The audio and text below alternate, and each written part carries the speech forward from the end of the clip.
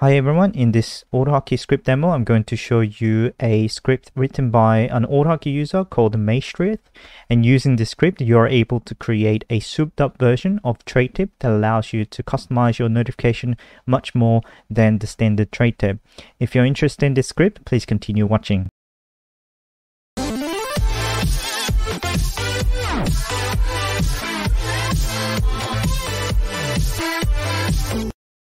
Alright, welcome back.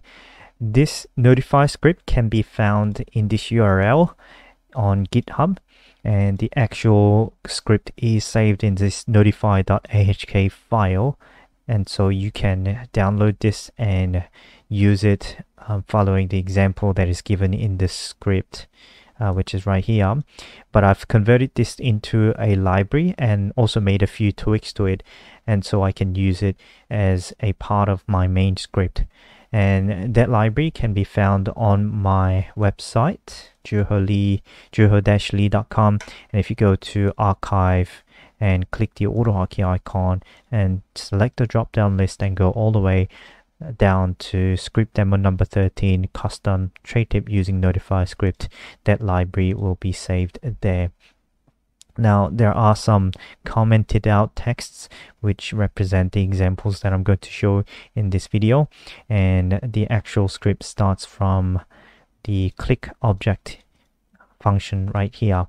Now in order to replicate this library, what you can do is you can select everything, then copy all the text and go to the folder where you're going to keep the main script that you're going to use to call this library, and create a new AutoHotkey script and call it notify.ahk and open it up to override everything inside with the library that you got from my website. So if you hit save and go to your main script, that's all set up.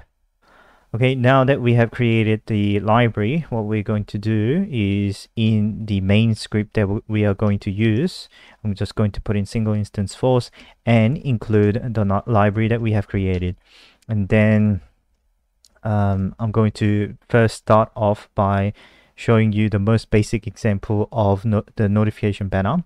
And when you create the notification banner by using this notify.ahk script, you always have to start with notify and open and close parentheses and put a dot, and then go add window and open and close parentheses again. Now this is the basic structure of the notification banner, and what you need to provide in the parentheses that follow the add window command is two arguments. The first argument is your text that goes into the body of the notification banner, and then the second argument is an associative array that contains key value pair of data that you provide, which will represent the attributes that you're giving to that notification banner. So the most basic examples are examples of key value pair of data is title, and the way you provide that data or attribute within the associative array is by specifying the key, which is title, followed by colon, and provide the data that you're going to give to that notification banner. That's going to be my title, and that's going to be the title of my notification banner. If you're providing a static string, then you obviously have to wrap that with quotation marks. Otherwise, you can leave that out if you're using a variable. Now, the second most common attribute that you provide within the script would be the time, which is given in milliseconds. So 5,000 would be 5 seconds. And let me now save the script and run it. And I will get a notification banner in the bottom right hand corner, just like a Traytip. If you remove the time attribute and run the script again, this notification banner will stay there forever until you finish, if you end the script, or you can click on the banner to make it go away. Now, if you don't want to make it go away when you click on the banner, what you can do is you can take out a small piece of the code within the notify library, which is this one.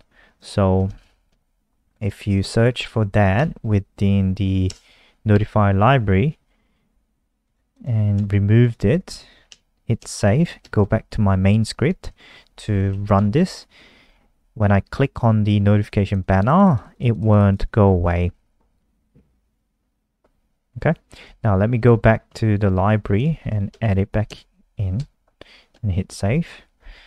Next up is using a variable, say text. I'm just going to create a random variable called text and make this my text, and title to create a title using a variable. And if you want to use variables within the notify script, then you can just simply replace the static strings with this, and you'll get the strings that are saved in the variable. Now you can also use obviously an input box, title, and enter text, and 100 by 100, and let's say text, and do all that. Now let me comment this out. So if you run the script now, it will give you an input box to say my random text, my random title, and the values that I have input in the input box would show up in the notification banner like that if you wanted to use the input box, for example. You can also create multiple notification banners by just simply duplicating the line. So let me go first, and title, no title. You don't have to provide a title to, so I can just go 5,000 milliseconds, and the second one to show up for maybe 6,000 milliseconds, and next one 7,000, and so on and so forth. 8,000. I'll do up to 4 notification banners. So if I save this and run it, I'll get 4 banners in the bottom right corner like that, which will go away. The first one will go away after 5 seconds, and the next ones each second. Or I can just click on them to get rid of them too. Now if you think the text size of the body of the notification banner or the title is too small or too big, so for example, if I ran this now, I'd get the body of the text that looks maybe slightly big. So I want to change it. I want to reduce the font size. Then what you can do is you can provide the size attribute and provide the font size, let's say 14, and let's see how small that gets. Okay, there you go. So you can adjust the font size by providing the size attribute. And when you have a title of, say, my title, this won't change the size of the title. So for example, it looks similar, but if I say, for example, reduce this to 5, my title is still going to be of the same size as before, and that's because the font size for the title is different. And to change the font size of the title, you go title size, and let's say 5, and in this way both of the title and text will change to a small font size. Let me change it back to a bigger one. There we go. You can change it, make it bigger like this, and you can also change the font family by doing this font, and you just got to provide, say I'm gonna go Times New Roman, the name of the font family, and this will change the body's font like that. And if you want to change the title font family, then you can do title font. Okay, and this time I'm going to provide impact as the font family of my title. If I run this, there we go. So you can see that the font families have changed for both title and the body. You can change the color of the font as well.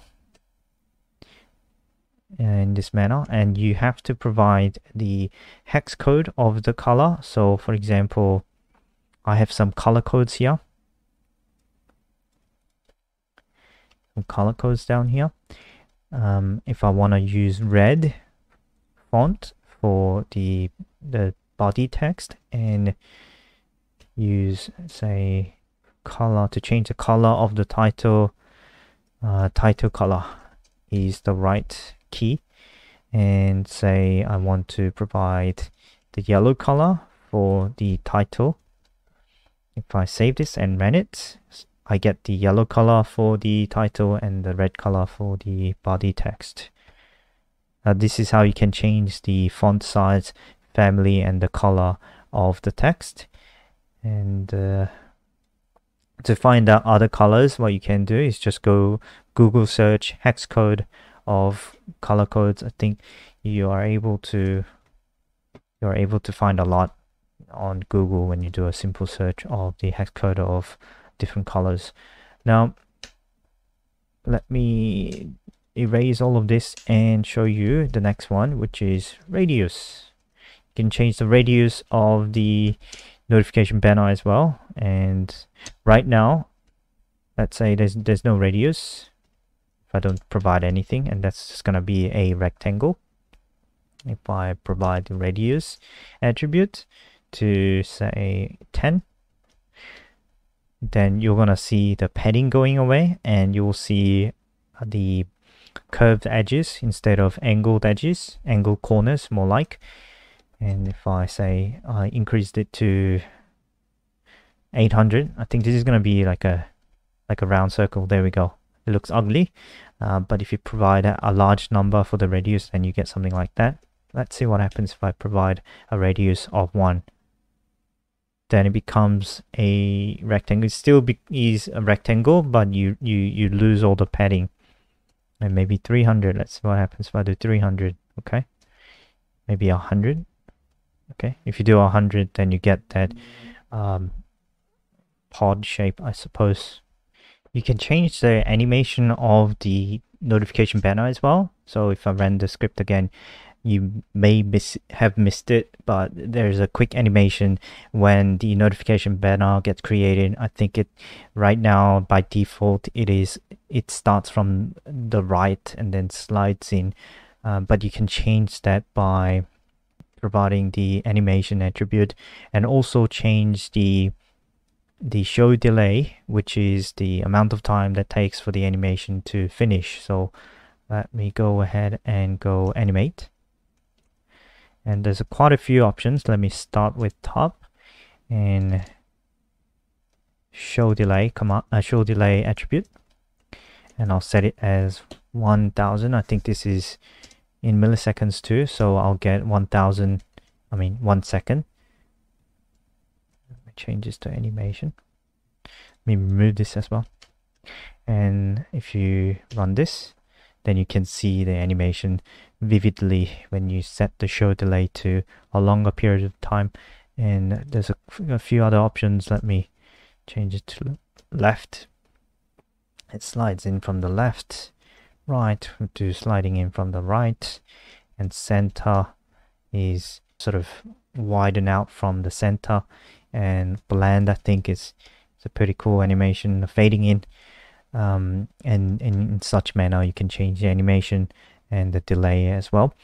Now next up is flash. So flashing is just basically changing the color of the banner, and I don't think did I cover changing the color of the banner? I might not have. I don't think I covered the background color. Yeah, no, I didn't cover the background color. So let me first cover the background color, which is just background. And color code, and let me just use green. This is the green color hex code, and if I run it, the background color of the banner changes to green. And let me go back to flash, and with flash, actually let me bring back the color codes, and and set the background to black, which actually I don't need because by default it's black. To use the flash command or attribute, you just go flash and then provide the amount of time, the interval at which the background color will change, and then you also have to provide the flash color, which is going to be another hex code, and let me use the red color this time. And if I run this, I'll get a flashing notification banner like that in the colors that I have provided. I can obviously change this to maybe yellow instead of black, and yeah, and we'll change to yellow and red. Now you can also use a progress bar. Progress bar is a GUI that you can use, and I'm gonna quickly show you an example. Do not turn off PC, for example. Please wait. And this is an example of installation progress. This is an example of progress GUI. I think this is deprecated, so they don't recommend you to use it. But if you want to create a progress bar like that, you can still use that. And make sleep 2000 progress change to 100. So initially, let me put a sleep of 2 seconds first, and then change the progress to halfway, and then move it all the way up to 100, and then sleep, and then go progress off. So what this is going to do is it's going to give you an effect of doing it like an installation progress bar. Now using this, the Notify library has the same sort of progress bar that you can create, and that is by using the progress bar. That's the body of my text, and if you use the progress attribute, you will see a progress bar down here like that.